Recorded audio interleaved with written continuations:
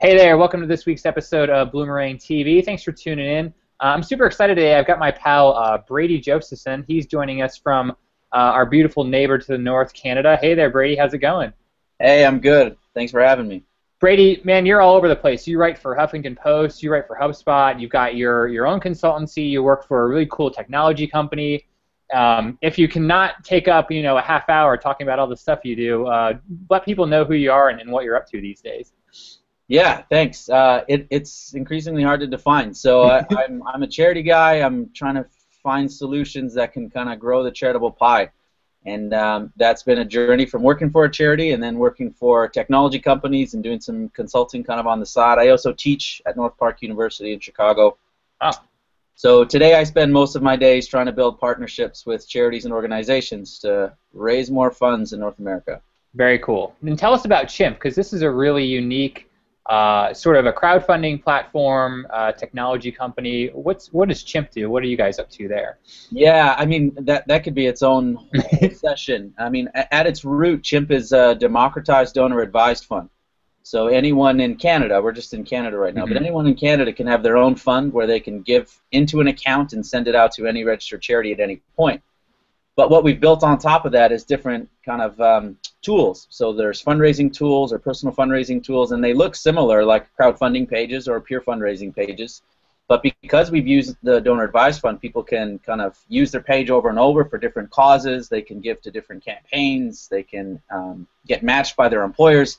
So it's slowly evolving into more of an ecosystem where you can kind of do all of your charitable giving and all your charitable impact in one place, which is kind of unique if we can succeed in yeah, it's really unique. I don't think anyone else is doing anything like it. And if I'm characterizing or describing this incorrectly, tell me. But you can gift funds from your fund to another person, and that person can give it to the charity of their choice. Is that did I describe that correctly? That's absolutely correct. Yeah, and I gave you a gift, I think. Yeah. Send it to any charity. Yeah, it's called our peer-to-peer gift. And so we've built some tools where companies use that. So instead of giving their customers a crappy bottle of wine at the end of the year, they can give them a charitable donation of 25, 50, whatever, and then those people can give to a charity they care about. And we're recently working on some point of sale devices. And so instead of you make a purchase and now the company will make a donation in your honor to their charity, we're saying, whoa, it's your money. Why don't they give you money and then you give it to the cause that you care about? Right. Again, it's all possible on the donor-advised model, and we're trying to build some cooler, accessible things on top of it. Yeah, it's really neat. I really enjoyed receiving the gift. It was no one ever given that to me obviously before because you're the only people doing it. But it was super fun. Thinking about a Canadian charity that I wanted to give it to and sending it out. Yeah, really neat technology. Check that out. Just as an aside, but what I really want to talk to you about is crowdfunding and peer-to-peer. There's all these sort of, I don't like to say buzzwords, but it kind of is a buzzword these days. Can you kind of cut through the noise and just really define in plain English, what is crowdfunding, what is peer-to-peer? Because there's a lot of folks out there who, still don't know what that is and definitely aren't taking advantage of it. Yeah, so I'll try. I mean, for me, the definition around crowdfunding is just people rallying and networking their funds together to fund a project or a person. And what's funny about that is that's basically just fundraising. Yeah. It's not that different. And when I talk, I often lead with the story about the founding of Harvard University, which is essentially an old-school crowdfunding story. Right. We've been literally crowdfunding things in the charitable sector for hundreds of years. But because our for-profit brethren are now, using crowdfunding to fund things like arts and films and increasingly technology and companies, then now it is this kind of buzzword, and in the charitable sector saying, whoa, what is this and how do we do it? And the irony is, again, we've been doing this longer than anyone. Right. So I try to talk about social fundraising, which encompasses both crowdfunding, which is more project-based and specific. It's often driven by an organization. We're raising $50,000 for a orphanage in Uganda or something. It's very specific, very tangible, and project-based that people can then give to or potentially fundraise for. And then there's peer fundraising, which is either the older kind of traditional model where it's event-based, walkathon, bikeathon, support me in this race, or that's kind of common.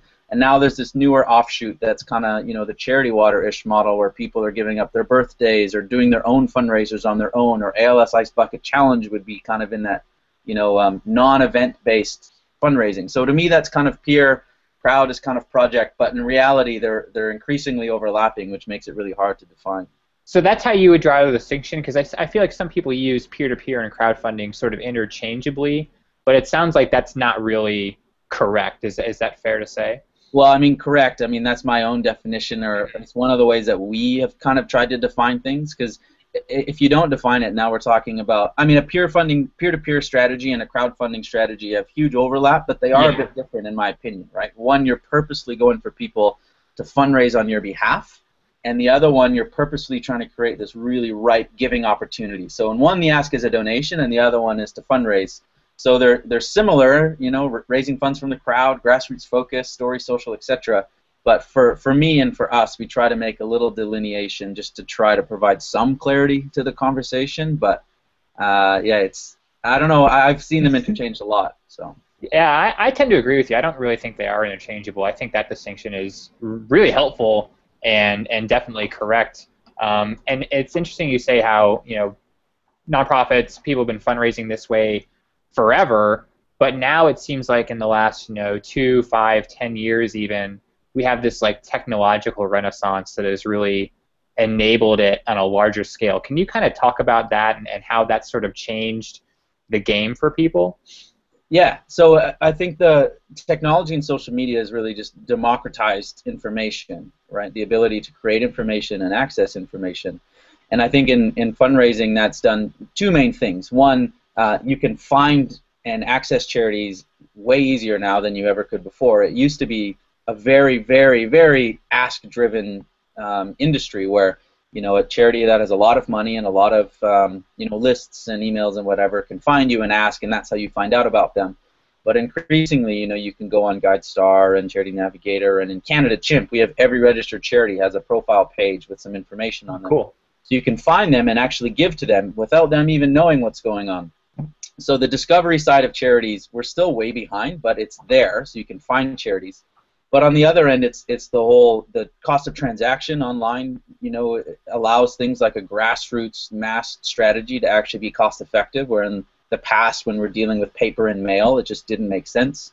Mm-hmm. And then also there's a sharing component, right? So I often talk about a crowdfunding process, kind of like direct mail on steroids, where in the past you write this great appeal and you send it to someone, they open it up and they're inspired and they say, oh, this is great, I'm going to give. But what would they do? Say, oh, I want my neighbors to find out. Let me zip to Kinko's and make some copies and then hand them out in the neighborhood. Like, it just doesn't happen.